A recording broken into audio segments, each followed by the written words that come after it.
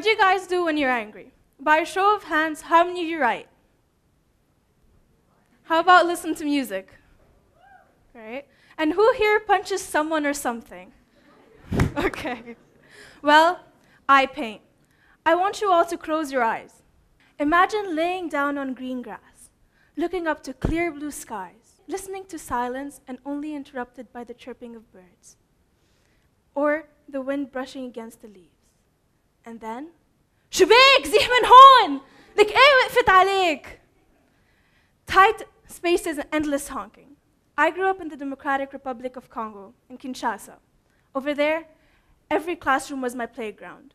I used to run in vast fields. And when I came home, I could study next to that big tree next to my bedroom, where the blue-breasted bird would sing its daily tunes. Then, my mom tells me we're moving to Lebanon. My life became chaotic. Here, I was stuck in between four walls, from school, home, back. I was suffocating, and I was mad all the time.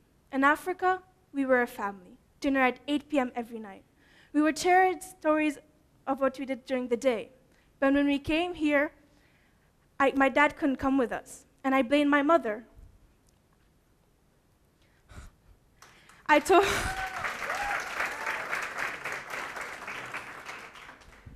told her I hated her all the time, and I blamed her. We fought so much to a point where she almost kicked me out of the house. I knew I had to do something about it. So, seeing my mother in Africa, I decided to try painting. I started out with a clearing on plain paper. I had no idea what I was doing. So, I sought for help. I met some artists and watched many videos online. Then, decided to start on canvases. I was afraid. I was afraid of making the smallest mistakes or even doing something wrong. Then I decided to just let go and go wild with the process. I worked with acrylic for a few months and got bored of it. I wanted to try something else. So I started with oil paint. It was so much harder. It took 2 weeks to dry, so I had to wait that long before changing anything else. It was a long but a beautiful process. Painting helped me reconnect with my mother and go back to that happy place in Africa. Painting was my creative solution. What's yours?